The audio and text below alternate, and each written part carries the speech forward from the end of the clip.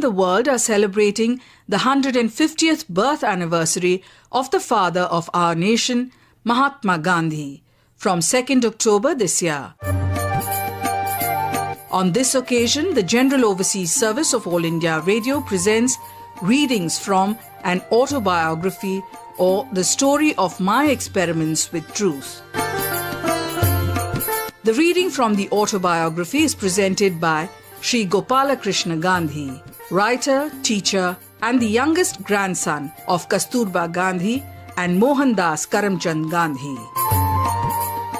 The words of the Mahatma in the voice of his grandson. The Gandhis seem to have been originally grocers, but for 3 generations, from my grandfather, they have been prime ministers in several Kathiawar states. Uttamchand Gandhi, alias Ota Gandhi, my grandfather, married a second time, having lost his first wife. He had 4 sons by his first wife and 2 by his second wife. I do not think that in my childhood I ever felt or knew that these sons of Ota Gandhi were not all of the same mother. 5th of these 6 brothers was Karamchand Gandhi, alias Kaba Gandhi. Both these brothers were prime ministers in Porbandar, Tulsidas Gandhi and Karamchand Gandhi, one after the other. Kaba Gandhi was my father. He was for some time prime minister in Rajkot and then in Vankaner.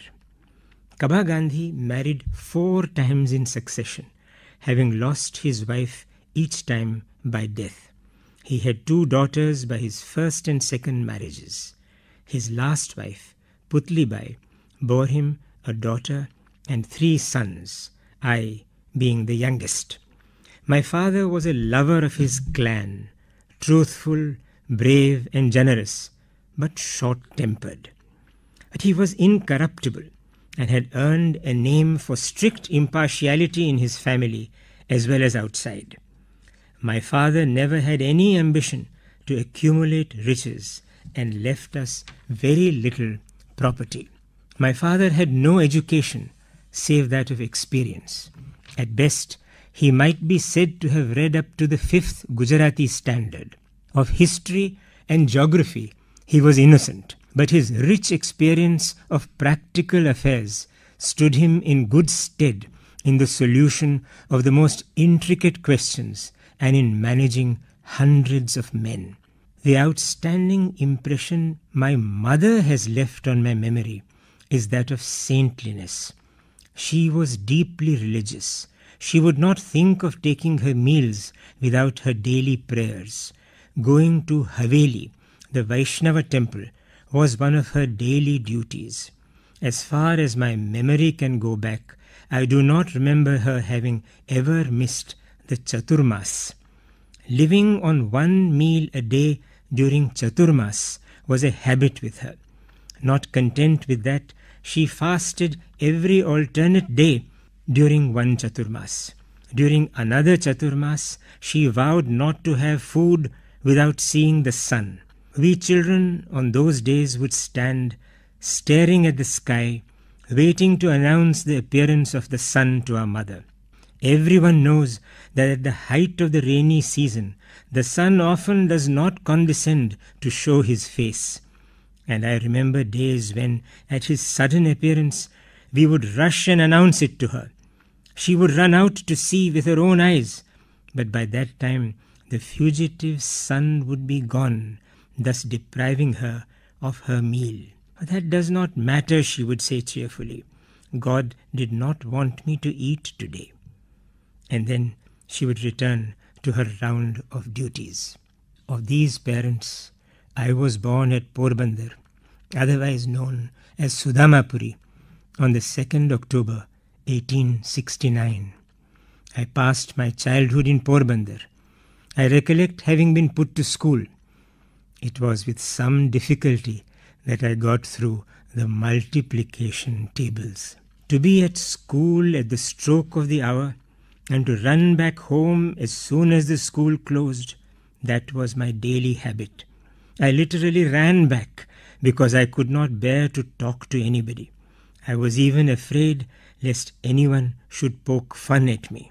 There is an incident which occurred at the examination during my first year at the high school and which is worth recording. Mr. Giles, the educational inspector, had come on a visit of inspection.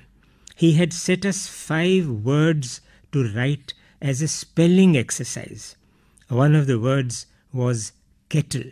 I had misspelt it. The teacher tried to prompt me with the point of his boot, but I would not be prompted. It was beyond me to see that he wanted me to copy the spelling from my neighbour's slate, for I had thought that the teacher was there to supervise us against copying. The result was that all the boys, except myself, were found to have spelt every word correctly. Only I had been stupid. As a rule, I had a distaste for any reading beyond my school books.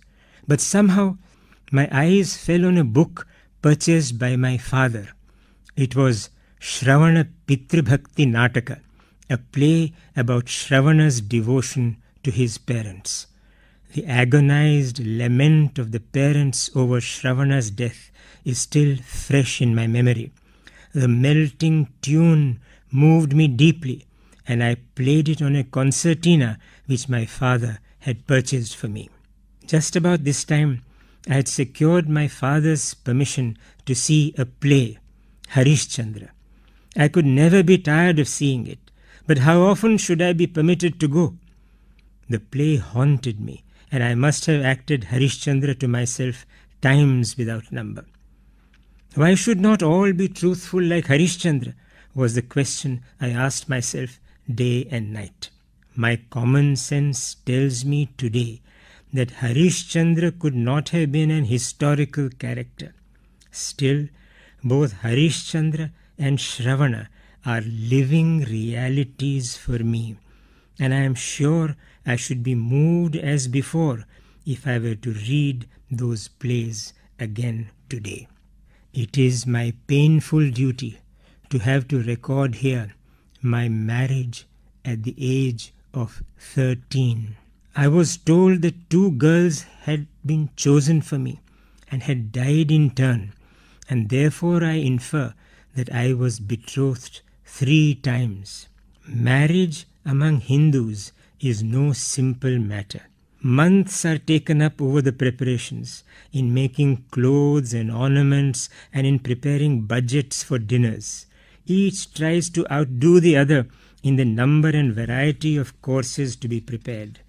Women, whether they have a voice or no, sing themselves hoarse, even get ill, and disturb the peace of their neighbours. These in their turn quietly put up with all the turmoil and bustle, all the dirt and filth, representing the remains of the feasts, because they know that a time will come when they also will be behaving in the same manner.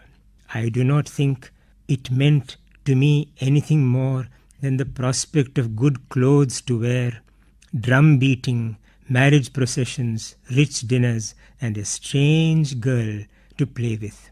I can picture to myself, even today, how we sat on our wedding dais, how we performed the Saptapadi, how we, the newly wedded husband and wife, put the sweet kasar into each other's mouth, and how we began to live together. And oh, that first night, we were too nervous to face each other. We were certainly too shy. How was I to talk to her, and what was I to say? The coaching which I had got would not carry me very far, but no coaching is really necessary in such matters. The impressions of the former birth are potent enough to make all coaching superfluous. We gradually began to know each other and to speak freely together.